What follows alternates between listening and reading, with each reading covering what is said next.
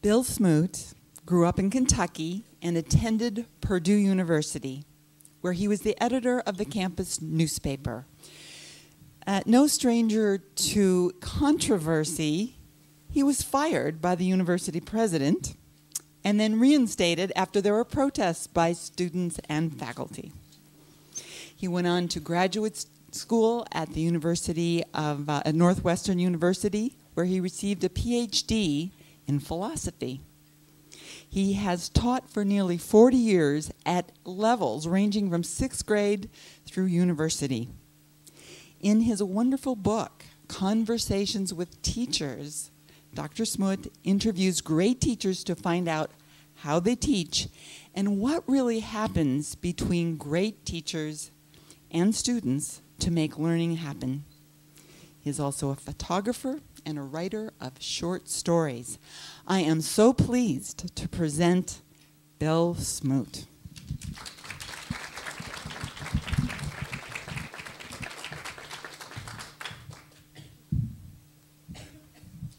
Thank you.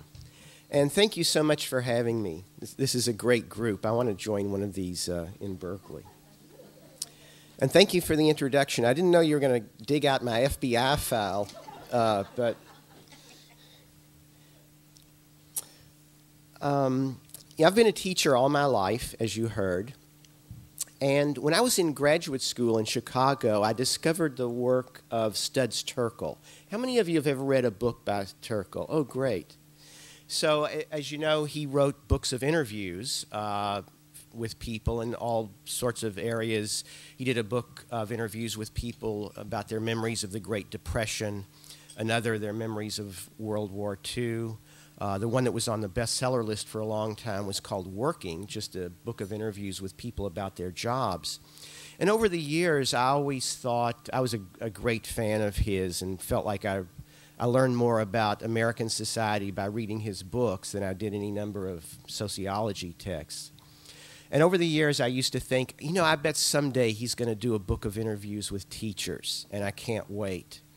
And then at one point, I read that he was in failing health, and he's since passed away. And so at some point, I thought, what if I were to just try that myself?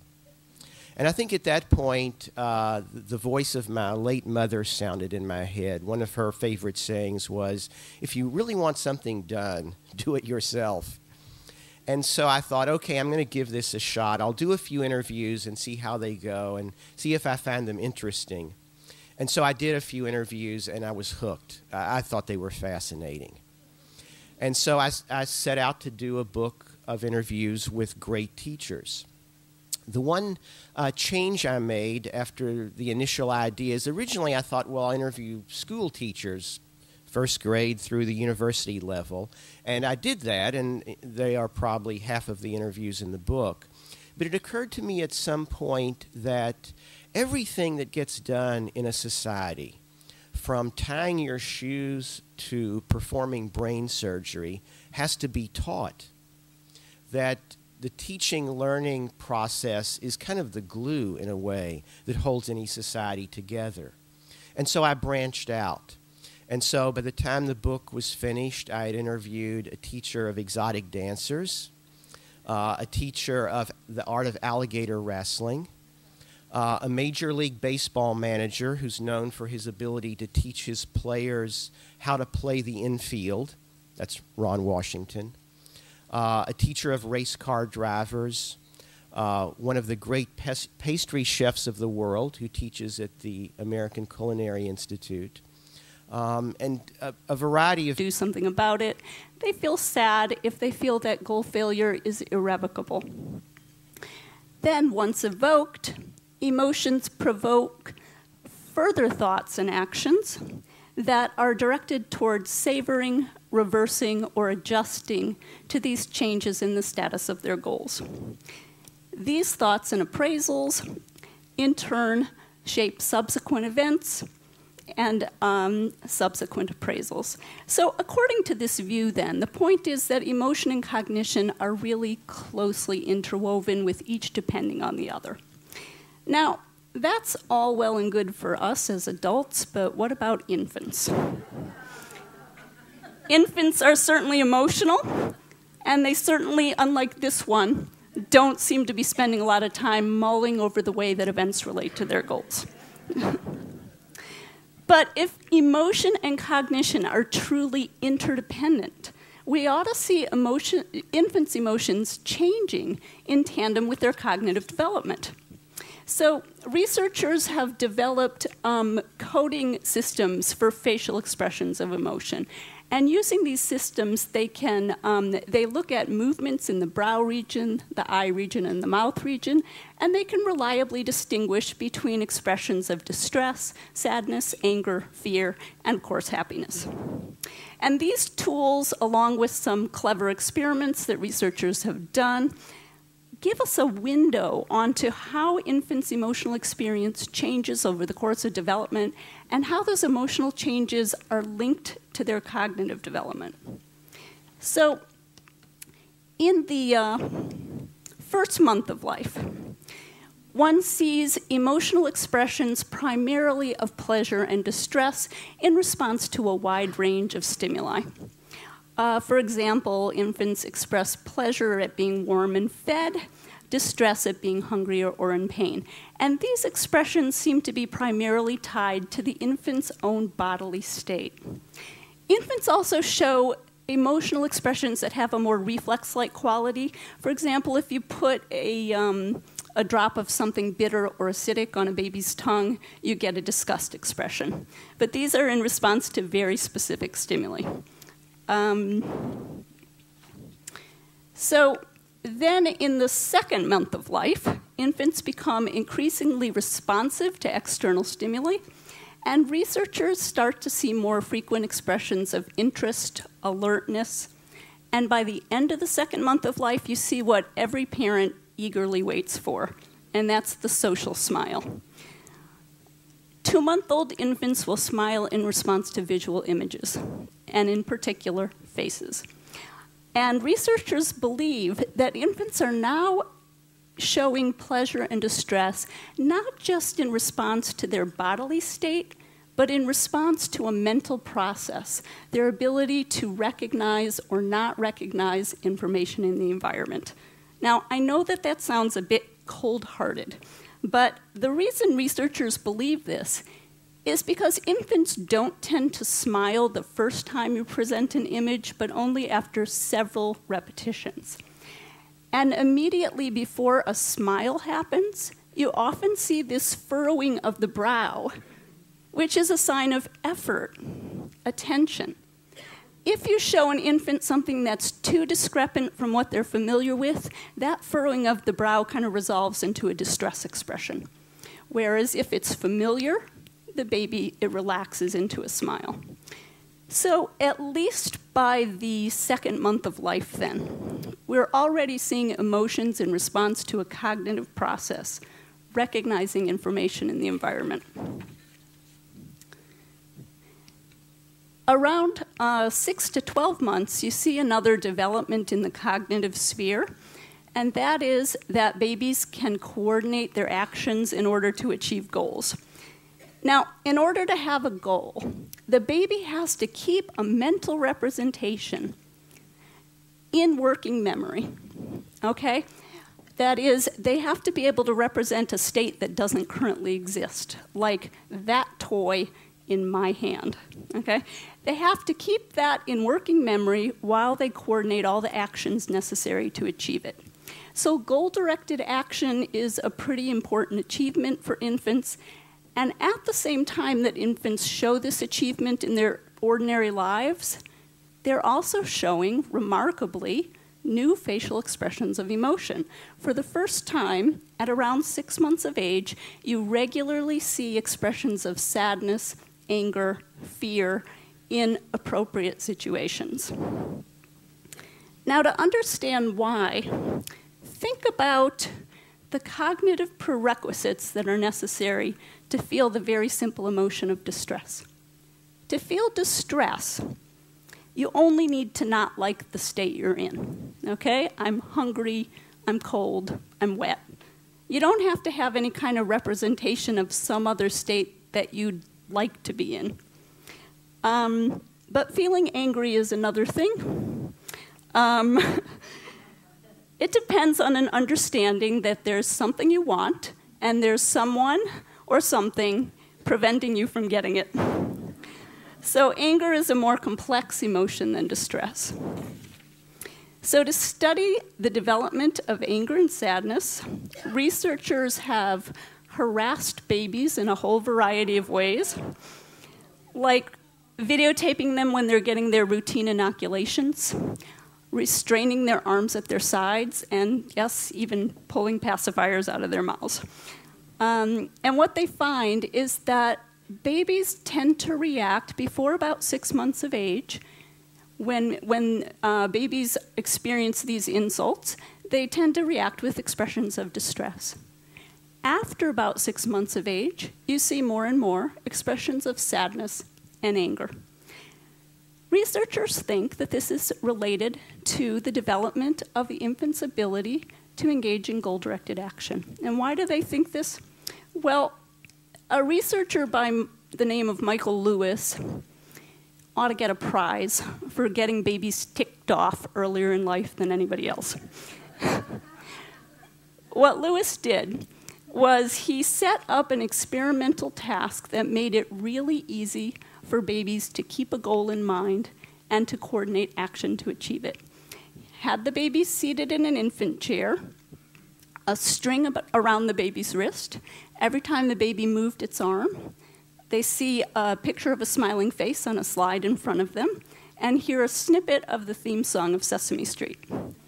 So they very quickly learned the contingency between their arm moves and this wonderful result, and they smile. Then what Lewis did is he simply pulled the plug. He got expressions of anger at 2 months.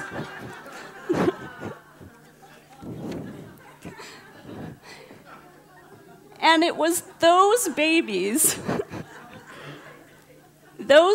who looked angry were the ones that were pulling harder and faster on the string in order to make that image and that sound come back. So anger involves frustration of a goal, and if you reduce the memory burden and the need for infants to coordinate lots of actions in order to achieve a goal, you see expressions of anger much earlier. Now, there's another set of cognitive competencies that emerges at about 15 months of age, and that is self-awareness and standards. Toddlers now understand that people have expectations for their actions that they can either meet or fail to meet. And with these new cognitive competencies comes a whole new set of emotional expressions. And that's what's called the self-conscious emotions: shame, guilt, pride, embarrassment. So far, the relationship between emotion and cognition sounds kind of one-sided. But it actually works both ways. Emotions don't just depend on cognitive abilities, they also promote them.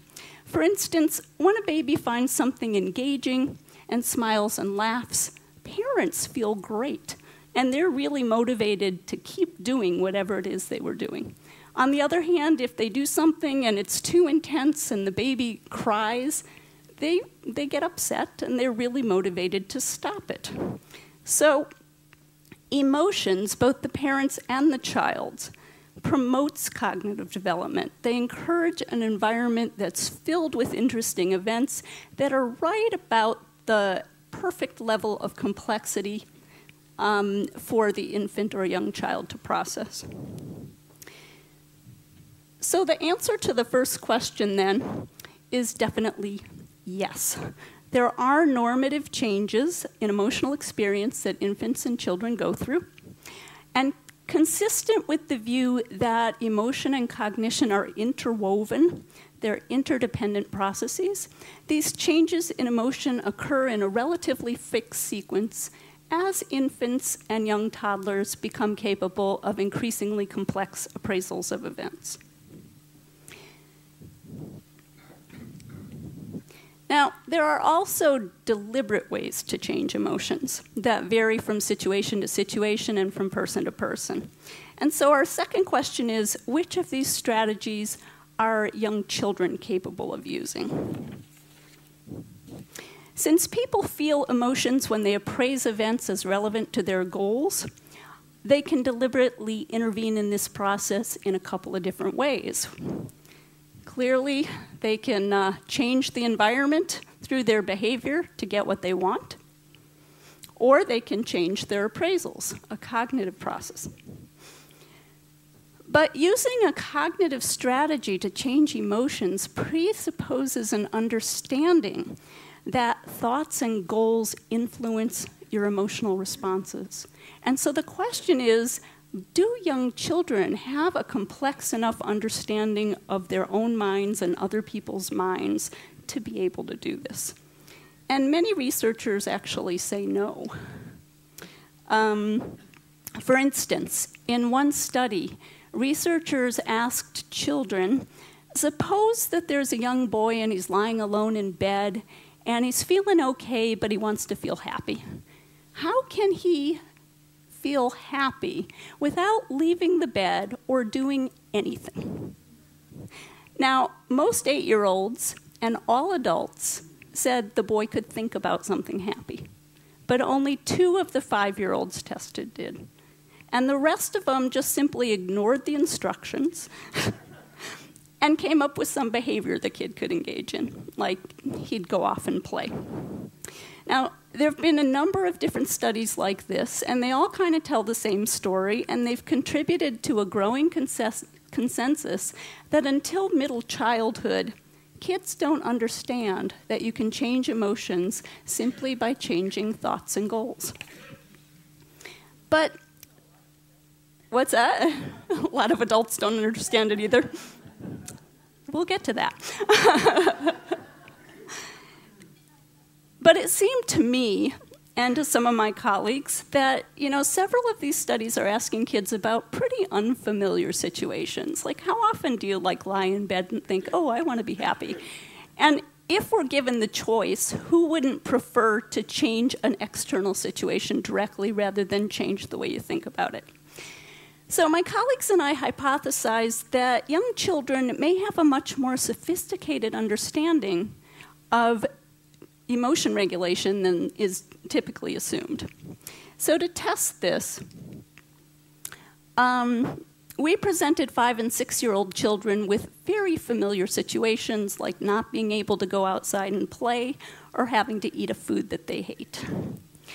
We asked the children whether the protagonists would feel mad or sad, and then what they could do to make their mad or sad feelings go away. And we didn't stop there. If they gave us a behavioral strategy, like, well, she'd throw the spinach on the floor, we'd say, okay, so if Tina couldn't throw her spinach on the floor, then what could she do to make her mad or her mad feelings go away? And we also asked children about strategies that they'd used in their own lives at times that they felt sad, mad, and afraid. What we found was that over half of the children suggested at least one cognitive strategy to reduce negative emotion. And in fact, when they were describing their own personal experiences, cognitive strategies were the most frequent strategy children described. So, how do 5- and 6-year-old children keep their cool? By changing thoughts. One child said she could forget about it. Another said, go to sleep, because when you sleep, you don't know if you have good days or bad. I love that one. I actually totally endorse that strategy.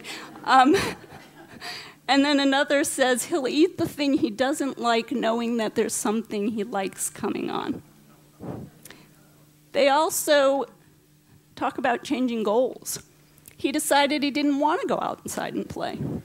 Or she could try to like another thing instead. And this is my favorite, I think. By eating a little. If you thought that was a thing you didn't like and you ate a little, you might find you liked it. So, our second question was, what strategies can young children deliberately use to deliberately change emotions? And in contrast to previous studies, we found that when children are asked about familiar events and given plenty of opportunities to show their knowledge, they give us some really surprisingly sophisticated strategies for changing emotional states. And they show a sophisticated understanding of the fact that thoughts and goals are related to emotions. So given that children are capable of using cognitive strategies around the time they start entering formal schooling, this raises the question of what kinds of strategies should they be encouraged to use. So our third question is, are there good strategies and bad strategies? And this is important because the effectiveness with which children regulate emotion has consequences, immediate consequences for their learning and memory. It also has long-term consequences for adolescents' well-being. Why would emotion regulation affect children's learning and memory? Well, consider a typical situation where a child might engage in emotion regulation. There's a conflict on the playground. It's left him feeling sad, but now he's got to go back into the classroom and say, memorize state capitals. Emotions are attention grabbers. They direct our attention to information that is immediately relevant to our well-being. And since attention is a limited resource, it pulls attention away from other kinds of information, like state capitals, that might turn out to be relevant to us in the long run. So a child who can regulate his feelings should have an intellectual advantage over someone whose emotions continue to commandeer their attention. Now, this insight has led to scores of emotion education programs cropping up in schools. But what kinds of strategies should these programs teach? In addition to the distinction that we've talked about between behavioral strategies and cognitive strategies, you can make a rough distinction based on what the aim of the strategy is, whether it's to disengage from emotion or to work through it.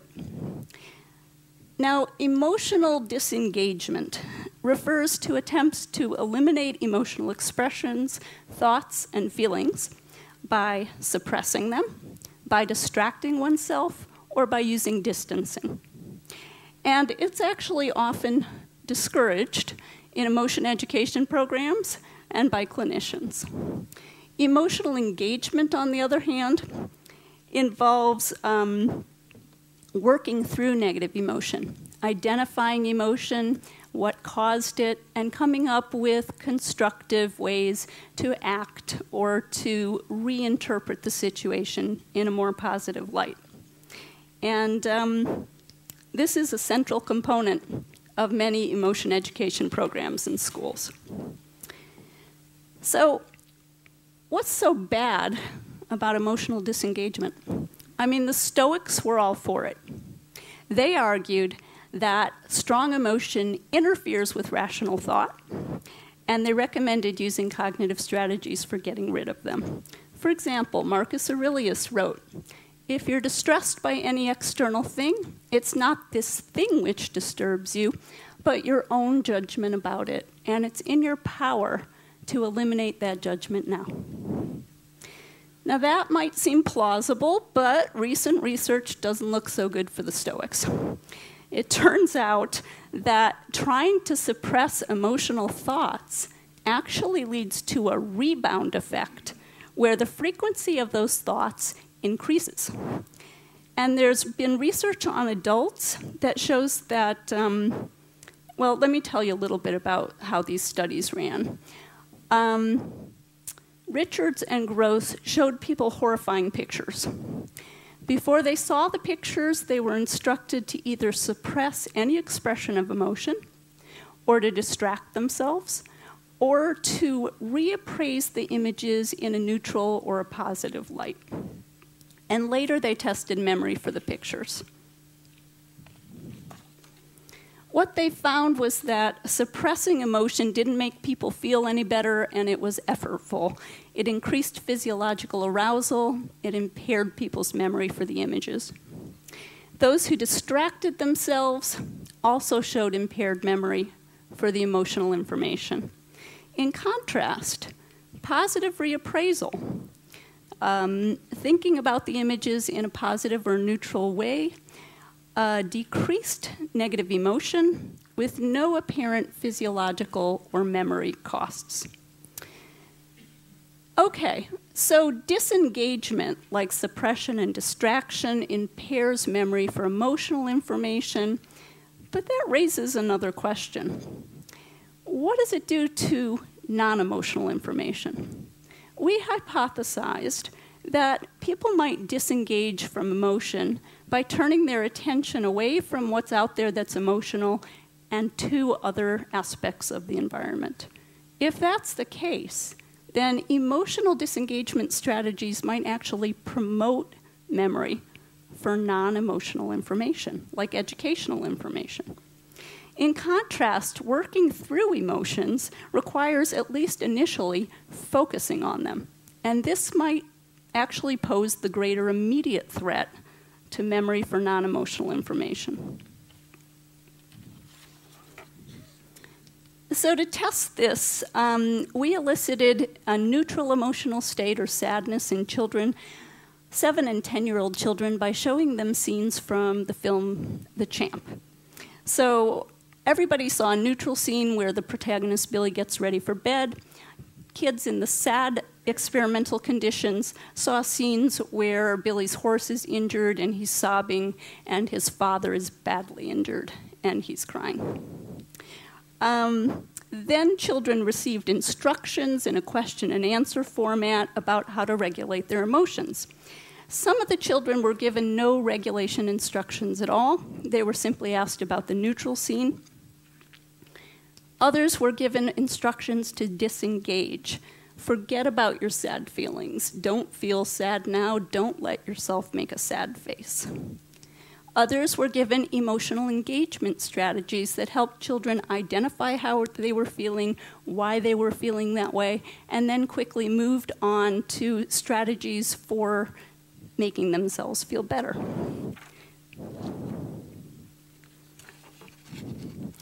Then we showed children a documentary film, an educational film, about a girl's visit to a bread factory. And we tested children's memory for the educational film.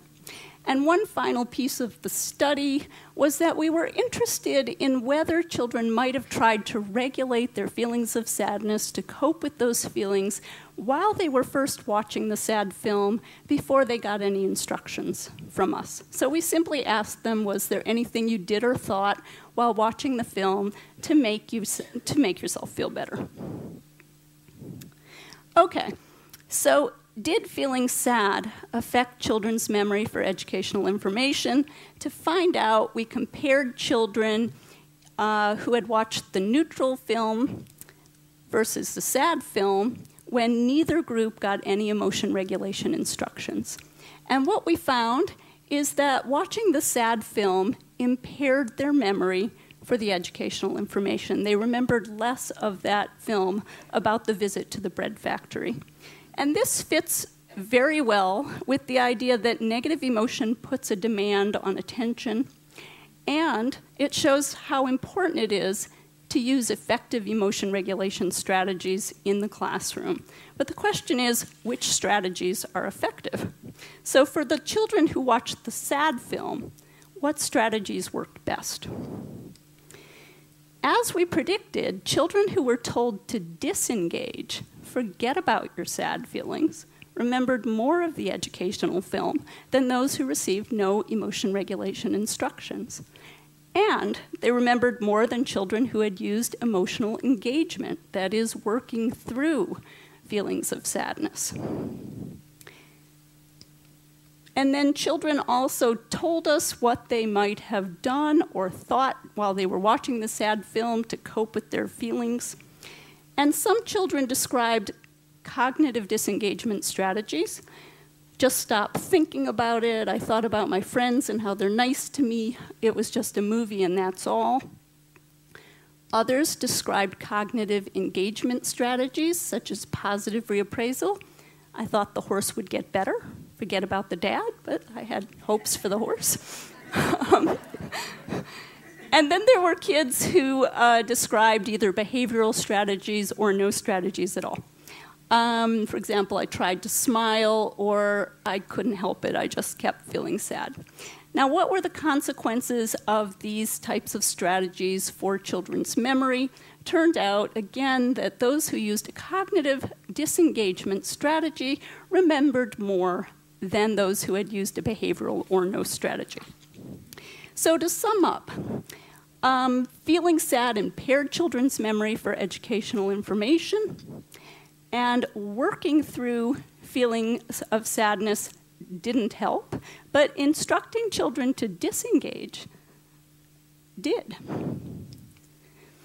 And this is actually somewhat consistent with some recent research on adults, and we talked about this earlier during breakfast, that if you start reappraising a negative situation after your emotional response is already well underway, turns out reappraisal can be effortful, and it can take a lot of attention. In contrast, coaching children to suppress emotion enhance their memory for educational material. How? Children seem to have used cognitive disengagement strategies, distraction, thought suppression, distancing, and these strategies helped our little stoics to be able to pay attention to the educational information.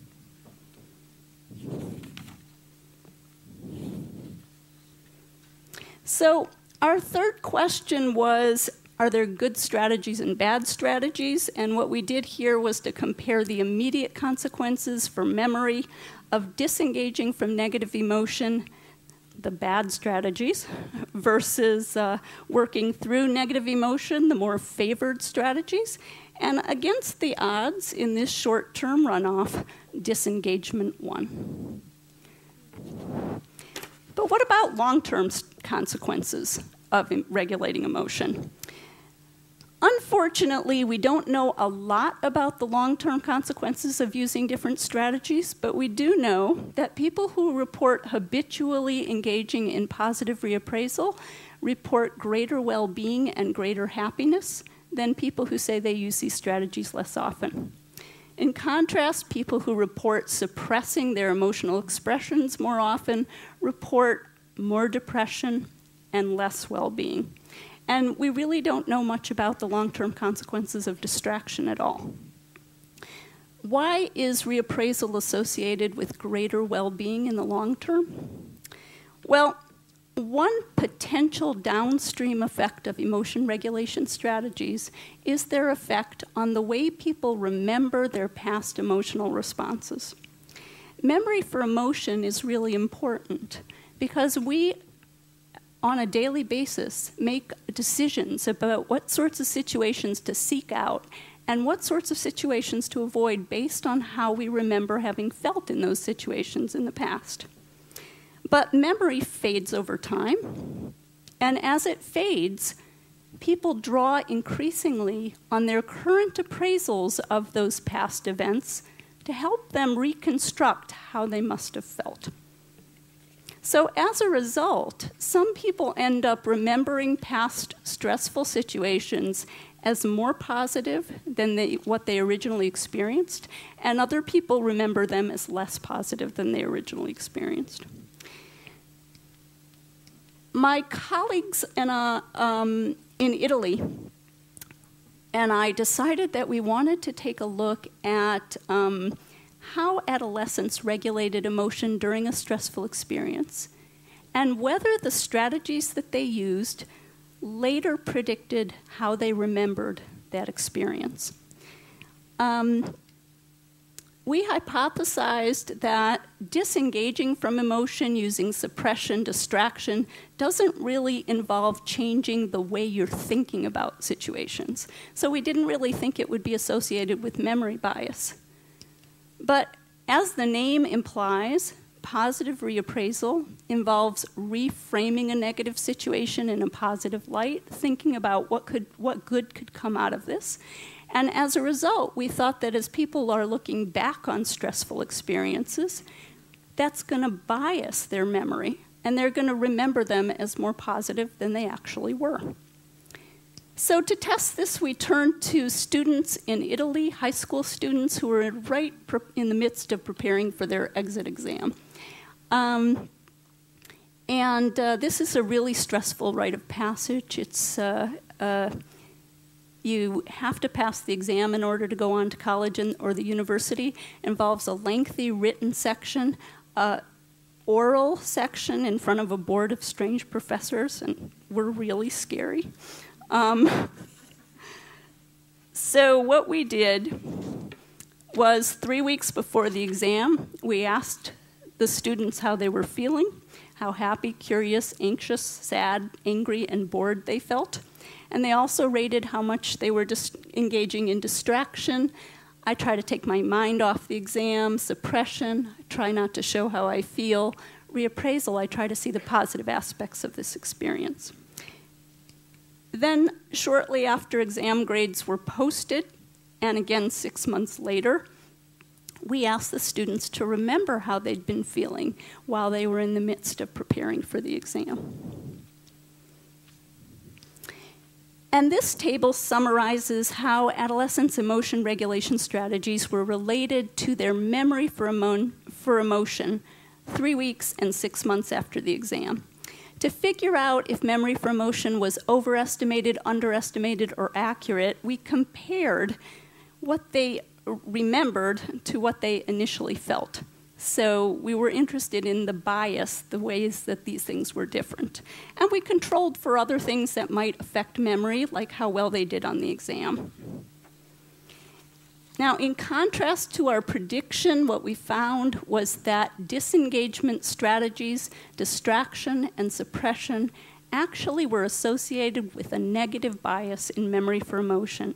That is, the more adolescents used distraction, the less anxious they remembered having felt 3 weeks after the exam. That seems like a good thing. But when they recalled their emotions 6 months after the exam, greater use of distraction was associated with recalling less happiness and curiosity than they initially reported, and more boredom. Suppression was associated with remembering having felt less happy than they initially said they were, but this effect was transient. As we predicted, though, the more students engaged in positive reappraisal before the exam, the happier they remembered feeling 3 weeks later after the exam, the more curiosity they remembered, and the less sadness and anger they remembered. And 6 months after the exam, they were still remembering themselves as having felt more happy than they reported. So researchers have found that people who habitually reappraise experience greater well-being than those who reappraise less. And what might contribute to this greater well-being? Well, the novelist Rita Mae Brown once said that one of the keys to happiness is a bad memory. Our findings are completely consistent with this. The more adolescents reappraised during a stressful experience, the more of a positive bias they later showed when remembering how they felt. Now, usually we think of memory bias or distortion as a bad thing. But when you think about it, the primary function of memory for emotion is probably not to keep this exact record of past experience, but instead to guide our future behavior.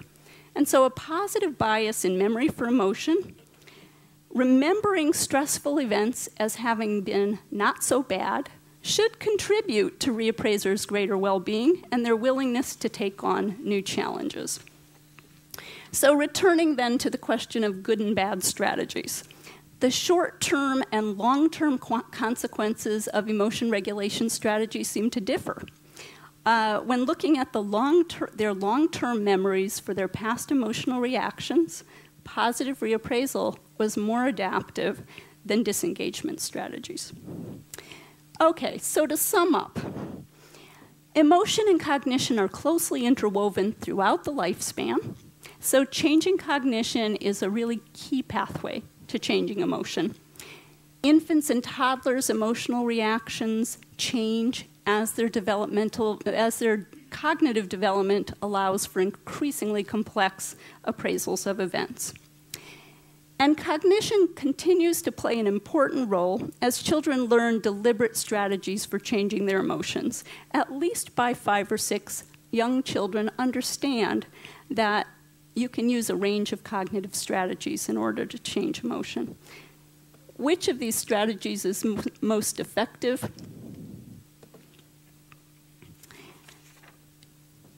Emotion educators, clinicians, and researchers often focus on the disadvantages of disengagement, and they instead favor coaching children to identify and work through negative emotions.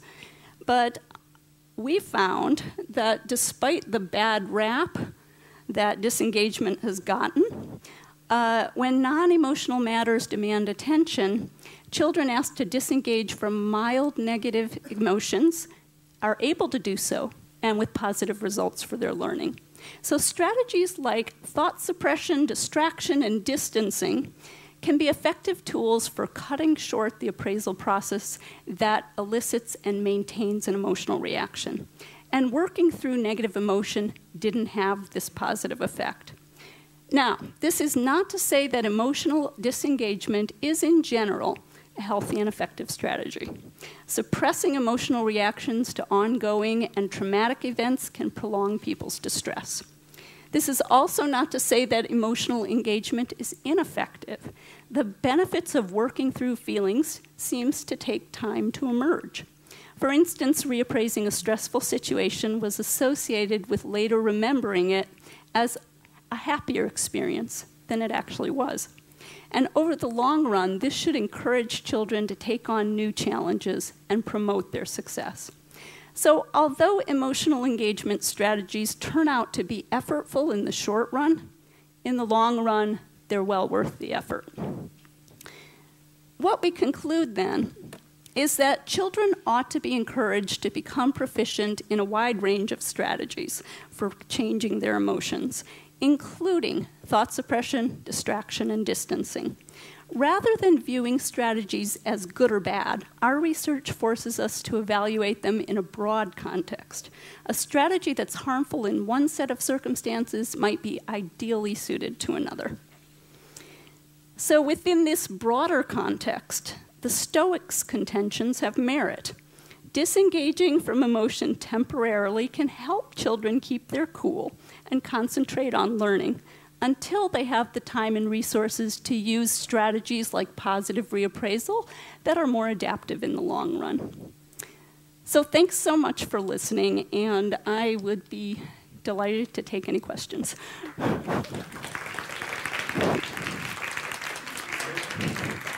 Yeah.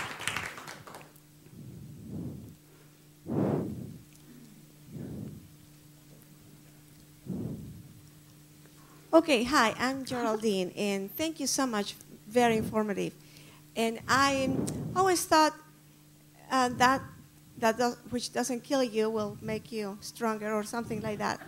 And yes, and I thought that we experience situations, painful, but sometimes to grow. And I'm thinking maybe it's when we say, oh, and then we become happy. Oh, I'm kind of like, oh, because of that, then I grew through that. But that's one thought. The other thought is, when I have gone through situations, it could be for a few minutes, an hour, or days, and that I kind of, we say dwell, like, and then there's a moment where it comes an aha. Mm-hmm. And I have learned to, use words like, I can do it. Mm-hmm. I was born for greatness, and I'm a winner. And it doesn't matter what it is, and it puts me in a different place, mindset, that helps me move through whatever situation I am. But it's true, the memory, it's tricky because it brings me back to relief until I make a conscious decision of shifting. Mm-hmm. And, I was just kind of confirming if it's on those lines. Thank you. That's a wonderful comment. You're perfectly describing positive reappraisal. You go through stressful experiences, but you think about, how can I grow from this? What good can come out of this? And what the research shows is that simply reliving a stressful experience, thinking about it, feeling, thinking about how miserable you are, is called rumination, and it's associated with depression. But what really seems to work is that shifting you're talking about. That is, if you can look at the same situation, but get a new perspective on it. And that is really helpful. So I agree totally with what you said. I have a question about the relationship between disengagement and denial, because you were talking about the goal orientation or the emphasis on goals and achievement. And it would seem to me that in families where there is a tremendous pressure on the child to achieve, that the child would very early on learn that they would reach their goals by what you call disengagement and I might call denial of emotion. Mm-hmm. And that would have long-term effects on behavior in later life. Right. If you only allow disengagement and you don't, and parents are not accepting of children's feelings, that has negative consequences. So the point I was trying to say is not that everybody should get their kids to suppress their emotional experiences, but that children can come to understand that, yes, I can distract myself, yes, I can tolerate this for now and realize I'm going to deal with it later.